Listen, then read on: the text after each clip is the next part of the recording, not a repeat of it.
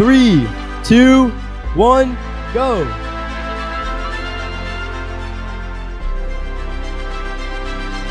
So now for the auto period, we see Emerald Bots having a strong start with 2 samples scored in the high basket. Oh, now they made it 3. And they're going for the 4th. And they've scored the 4th. That makes 32 points. And they've parked in the next to the submersible. Driver, pick up your controls. 3, 2, 1. Now the teleop period has begun. We see on the red alliance, team 23849 make quick work of a specimen. And Emerald Box seems to be targeting the high basket, which is worth 8 points.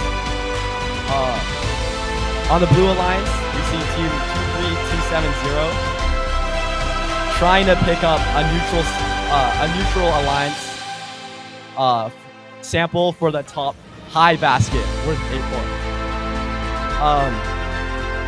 Also on the blue alliance, we have team 23442 picking up a blue sample, most likely going for the basket. Team 23849 on the red alliance has 4 specimens pinged up on the highest chamber. That is 40 points a total. Now there's 5. Red Alliance seems to be surging forward with 170 points right now. Make that 178 after Emerald Bots scores another high basket. And Emerald Bots seems to be going for another one. That top basket almost completely filled. On the blue alliance, we see team 270 also picking up their own samples to put in the high basket.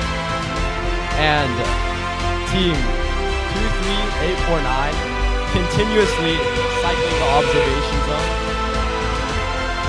while also having 6 specimens on the top.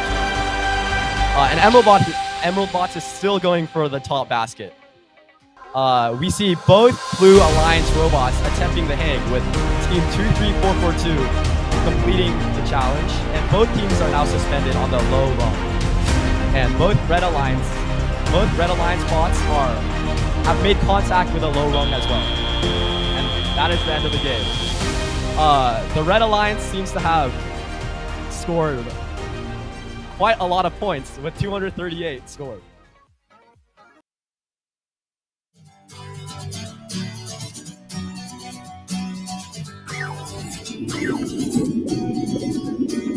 Scores are in for this match.